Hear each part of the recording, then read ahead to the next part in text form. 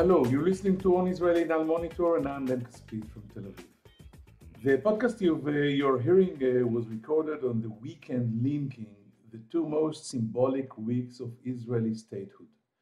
The week during which Israel remembers the Holocaust of the Jewish people, and the week it marks their revival.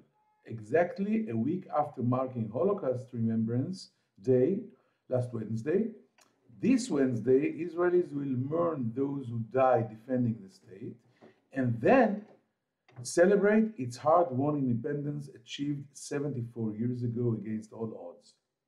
Our guest today embodies this unique link between our people's greatest tragedy and the amazing miracle to which it gave birth.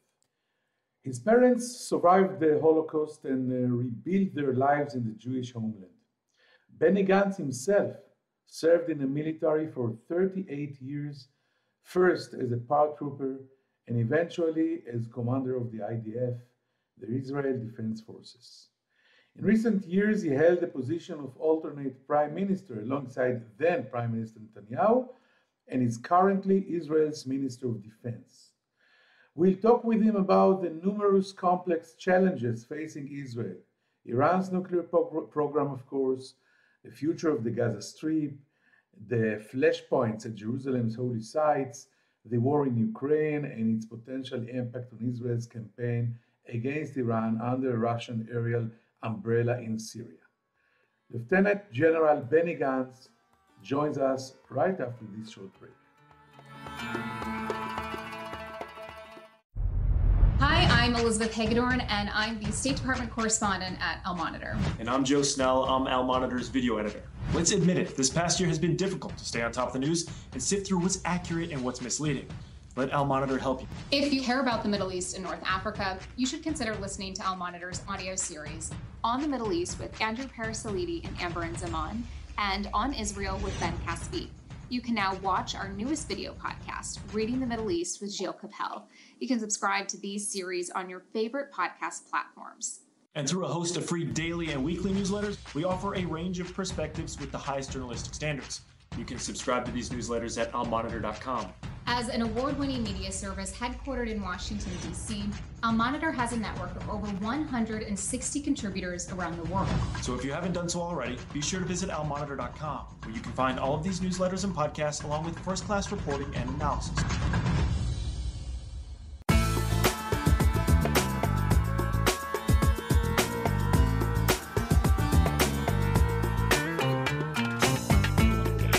Now I'm privileged to introduce our guest today. He was the Chief of Staff of the Israeli IDF. Now he's the Defense Minister of the State of Israel, Lieutenant General Benny Gantz.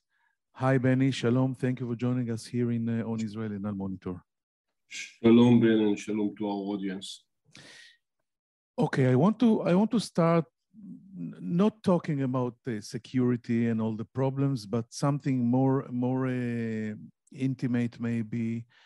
It's very intimate, but it is also very Israeli. And your mother, Malka Weiss, survived the Bergen-Belsen concentration camp.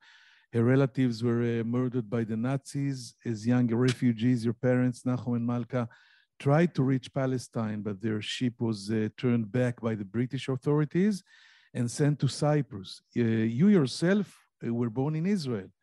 I would imagine that for you, this is a particularly emotional time. First, as you remember your relatives who perished, then as you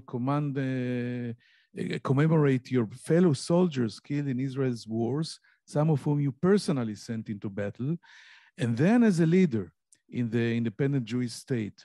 Could you share with us some of your thoughts, your feelings in these very sensitive days between the Holocaust Day and the Independence Day? Yes, Ben, this is definitely an emotional period for me, and I guess for many Israelis and Jews around the world. All those 3 days of Yom HaShoah, Yom HaZikaron, and Yom HaAtzmaut memorial days for both the Holocaust and our Memorial Day, and of course, the Day of Independence. I will share with you that just recently, a piece was published about the persecution and the murder of Romanian Jews, written from my father's perspective. I learned that my father actually fought in one of the independence battle over Be'erot Yitzhak, which was one of the most difficult fights in 1948, and lost many of his close friends. In one of his diaries, I also found a description of the time that he spoke with me about the importance of drafting to the military combat positions. So indeed, this is very emotional for me. And in this period of security and social tensions, I think about my parents and the hundreds of thousands of Jews like them who lost so much and survived the Holocaust. And after all the suffering, they gathered the strength to come here and build our country. As their descendants, we have the privilege, and I would say even the duty and honor to continue their legacy and secure the state of Israel. And as you can imagine, I wish they could be here to see me together with the many friends I lost along the years. But you know, that it is what it is, and we must move on and continue the missions and make sure that we are justifying the terrible cost that as the Jewish people we paid in the Holocaust, and as the military organizations we have paid along the years to make sure Israel exists. Without threats. And so let's jump into exactly this. And one of the major problems, I'm taking now you back to the present, one of the greatest problems that Israel faces, the government has achieved a significant milestone in convincing the US administration not to remove the Iranian Revolutionary Guard from the list of terrorist organizations. This could prevent the signing of the new agreement on Iran's nuclear agreement. In your view, which alternative better serves Israel's interests, a highly flawed agreement with Iran or no agreement at all? We're definitely facing a very complex strategic situation. And I hope that the war in Ukraine will not push the Iranian issue aside. And I would say about the nuclear agreement, that first and foremost, I would say that Israel is doing everything together with its partners to influence possibly agreement in order to improve it if there will be one.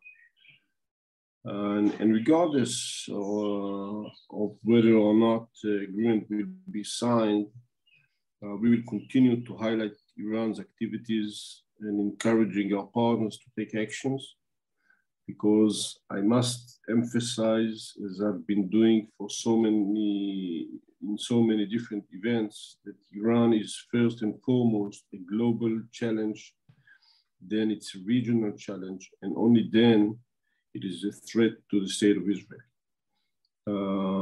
And I think that the world should not look at it as if it is solving an Israeli problem. It is helping itself.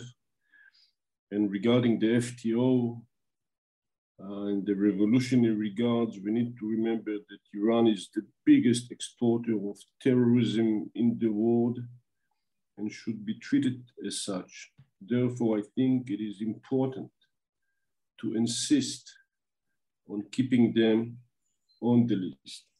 And from an Israeli perspective, whether there'll be an agreement or won't be an agreement, we will always know how to defend ourselves by ourselves and to build the capabilities to deal with to face the threat. That was the case in all different situations before, and this is no different now.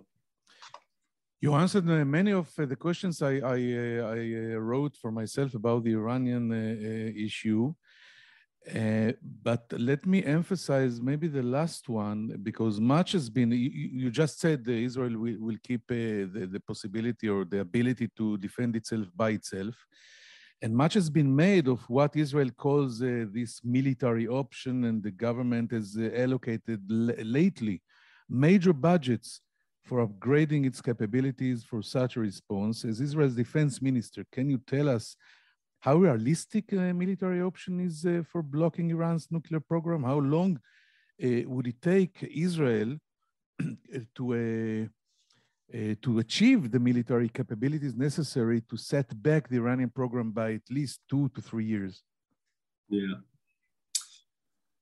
Well, indeed, Iran has advanced significantly in the last year, and it is quite close, I would say, weeks away from what we call professionally SQ1. That does not mean that Iran is close to having a nuclear weapon, because it still needs to develop quite many and certain capabilities. With your permission, Ben, I would like to re-express that the United States have constantly expressed its commitment never to allow Iran to become a nuclear country. And as I said before, we need to remember that Iran is a global and regional challenge, and not only a threat to the state of Israel. Therefore, it's very important to make sure it never become a nuclear state. We are developing, we do have our capabilities, and we are strengthening them in order to defend ourselves. As you probably assumed before, I cannot really elaborate on our present and future capabilities, but I can say that we have those capabilities in our hands, and we will keep strengthening them, and we will be able, regardless of timing, to be effective operationally speaking. But with your permission, Ben, not go into details. I won't go into details on this issue. Okay, so my last question about this issue is that it's not secret that you're not exactly on the same page as Prime Minister Bennett and Foreign Minister Lapid regarding Israel's policies vis-à-vis Washington on the Iran issue. The official explanation that we've been getting is that you don't criticize American policy on Iran because you're looking at the long term and at your responsibility for maintaining Israel's vital defense and strategic relations with Washington. Is this a calculated decision that Bennett and Lapid will play the bad cop while you remain the good cop vis-a-vis the US? Or are there really ideological differences between you? Ben, you know me, to be the good cop is kind of my character. But, exactly. Yeah, seriously speaking, I think we are basically on the same page, and we work in coordination between us and with the United States administration. We coordinate before any meeting we have with US officials that come to visit Israel, and before we go to visit them. I would like to remind everyone, and I believe that the Prime Minister and the Foreign Minister agree with me on this, that Israel is no closer or other strategic partner than the United States, regardless of who's in the White House. So the dialogue with our partners is conducted in appropriate channels, and I think we all looking at the big pictures, and everyone has his own style, but definitely we all think that it is very important to be strategically strong vis-a-vis Iran, and I think that that's what's going to happen. Okay, I want to ask now a question about the recently experience we are all having with the 4, now it's 5, because yesterday terrorists near Ariel in Samaria shot dead an Israeli, and this is the 5th terror act that is done by lone terrorists not affiliated with any organized infrastructure. In your assessment, is this wave over? Now, actually, we got yesterday a proof that it is not over. Do you see a guiding hand behind these attacks, despite the fact that they were not carried out by any organization? We are hearing talk about Hamas playing a double game. On the one hand, preventing attacks on Israel from Gaza in order to continue its economic rehabilitation, and on the other hand, inciting anti-Israel attacks in the West Bank. Is this how you see it? Yeah, first and foremost, I'd like to express my condolences to the families of the victims. And those are indeed very difficult days. And I must say that I'm certain that as we did before, we will catch those terrorists of the last events, and we will continue to defend ourselves.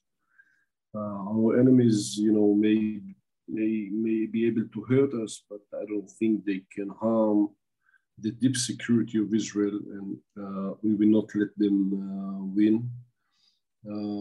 There are some sensitive days ahead of us, approaching the holidays of both Islamic society and the Jewish society in Israel.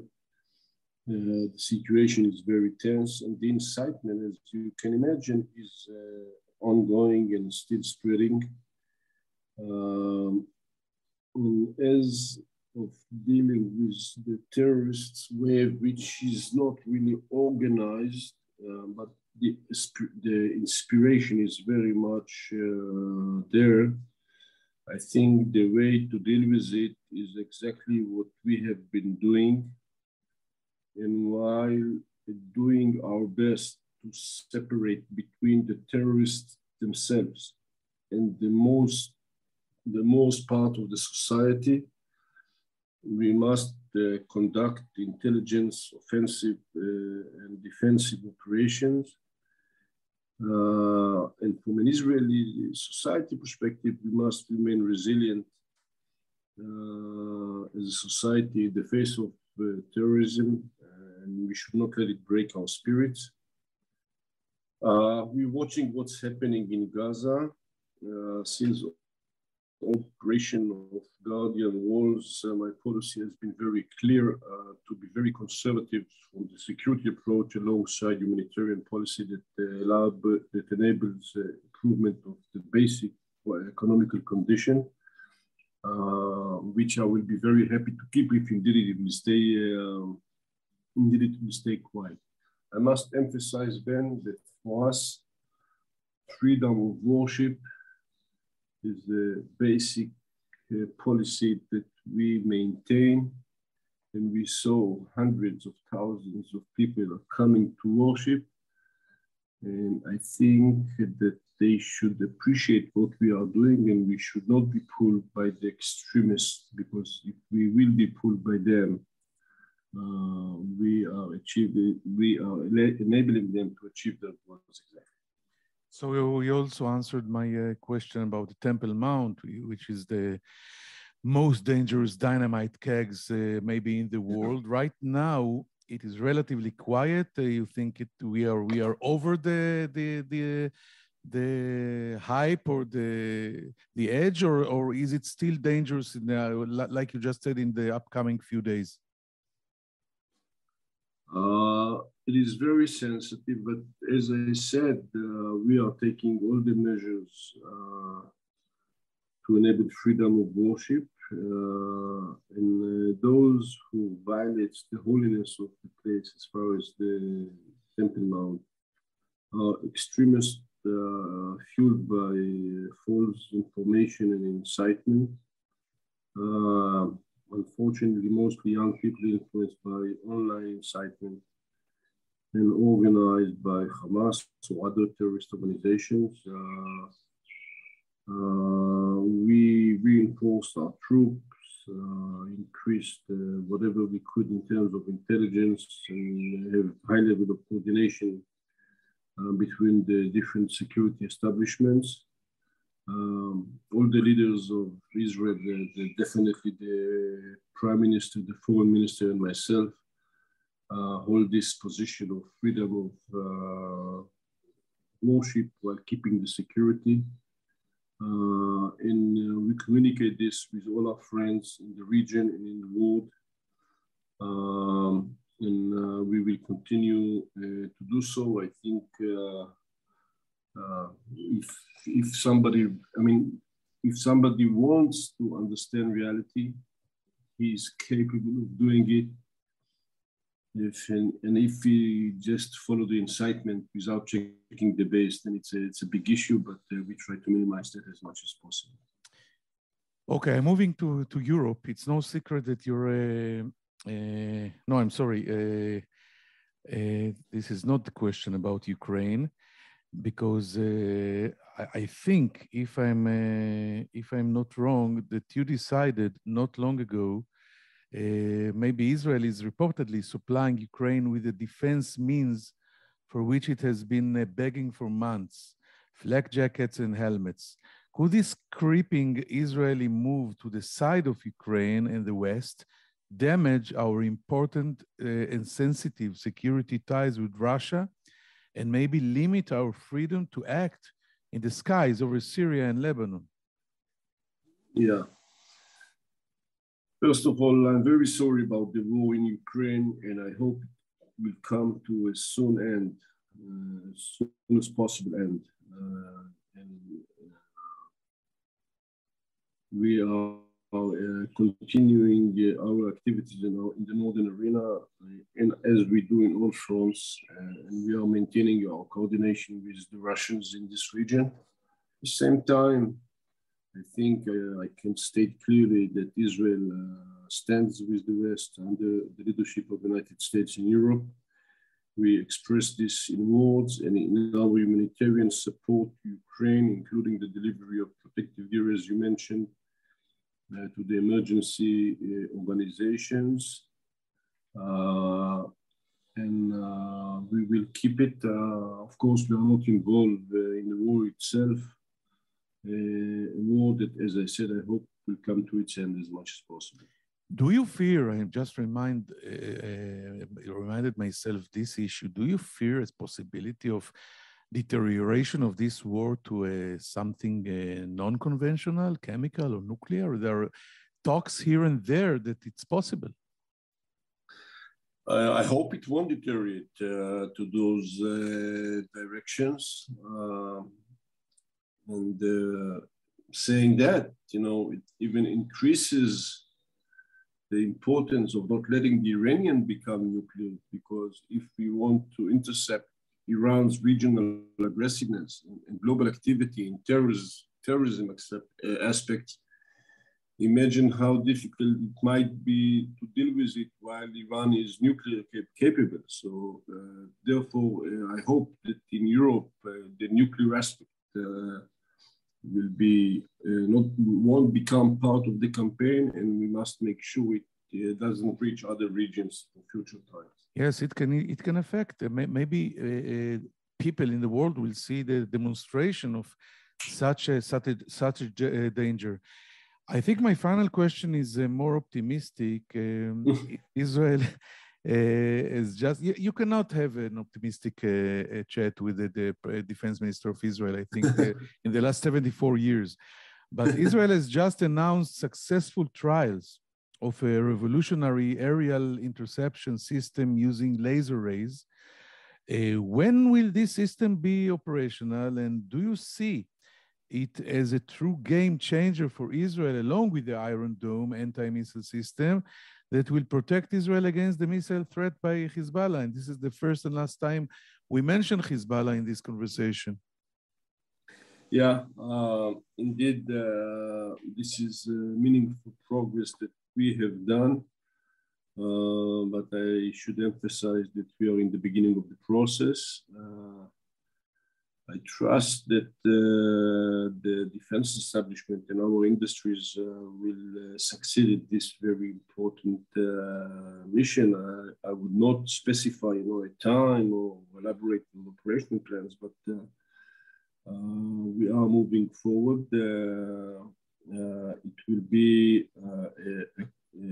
a complement on our existing multi-layered air defense, and it will enable us a lot to defend ourselves. And I think it will serve many countries that will be willing to use that kind of capabilities. It's very important. But I must emphasize, Ben, that while it is very important to continue to strengthen our defense capabilities, it is important that other than the defense means we should and we are continuing to strengthen our offensive capabilities, because eventually this is what win wars. Wars are not being won by, you cannot win a war by defensive means, you can win a war by offensive means, and you must keep the balance of the two.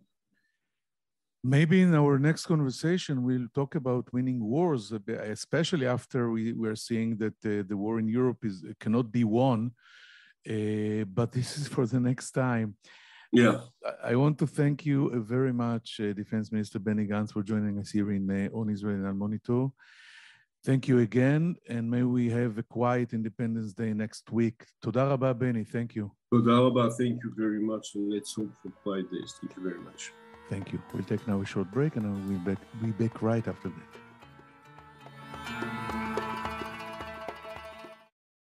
Hello, I'm Gilles Kepel, professor at Sciences Po and Normal Sup in Paris, and author of a number of books and articles on the Middle East. Through my new podcast, Reading the Middle East, on the award-winning media service Al Monitor, we will take a deep dive into the trends in the region with the authors and thought leaders who are shaping how we think about the Middle East. Reading the Middle East will be a fantastic addition to Al Monitor's outstanding podcast lineup, including On the Middle East with Andrew Paraziliti and Amber Zaman, and On Israel with Ben Caspit. You can subscribe on your favorite listening platforms. We look forward to your joining our conversation.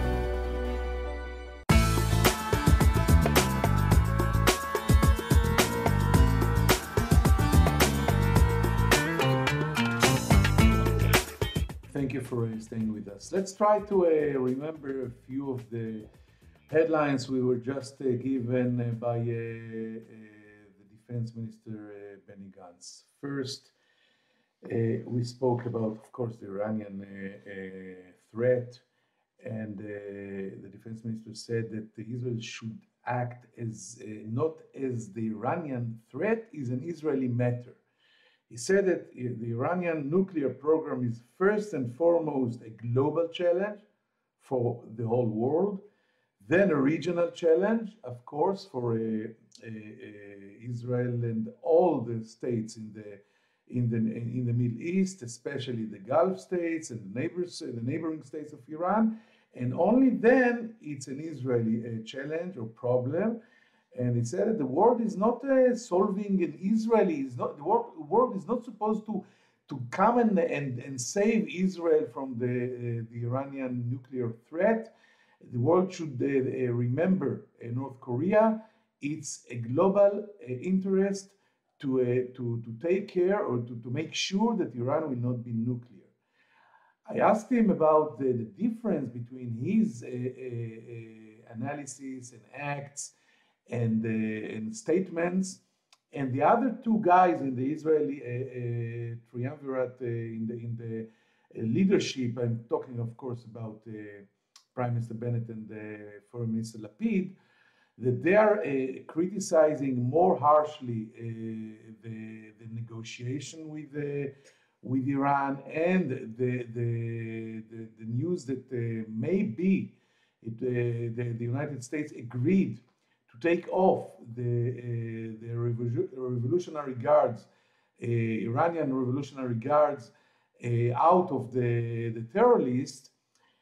So Benny Gantz said that no, it's not that we think different. He said that my style is different. And I asked him if he is the good cop or the bad cop, and they are the bad cops. And he said, I'm usually all my life the good cop. And he's right. I know this guy for many years now, and he's a good cop by nature.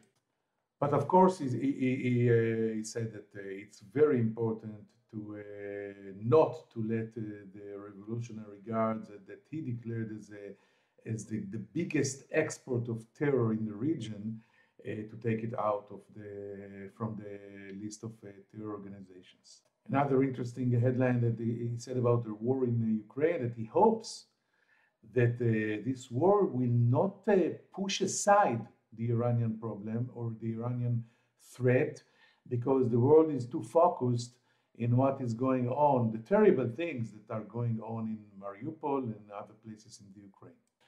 I asked Benny Gantz a delicate question about the Israeli military option. I know that Israel is investing right now many billions of shekels in the military option that was frozen in the last Netanyahu years. And he said, we have ability, and he meant ability to strike the nuclear infrastructure in Iran.